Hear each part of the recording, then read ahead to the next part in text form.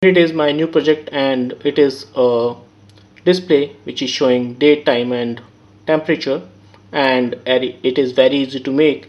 I have used only a few components, that is an LCD. It is I2C based LCD. You can see it is an I2C type, and then thereafter I have used this RTC and it is based on DS3231 chip, and this RTC is also having an EEPROM, so you can store anything if you want, and it is also having inbuilt temperature sensor, so it also sense the temperature and display it on the screen.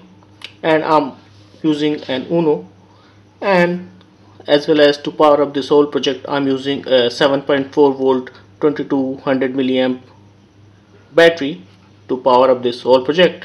And I have taken power for the display and this RTC from my Uno, and then thereafter, as I told you that these two devices are I2C, so I have connected I2C bus. You can see no I2C bus is there, and I have taken this bus to this connector, and then thereafter I have distributed this bus to this RTC and to the display, so both the RTC and display are on the I2C bus.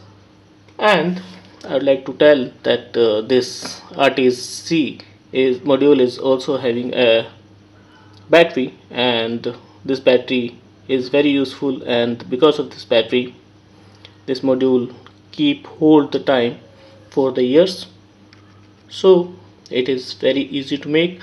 I have placed all the sketch and used library in the description, so you can download it from there and you can make it your own. Thanks for watching.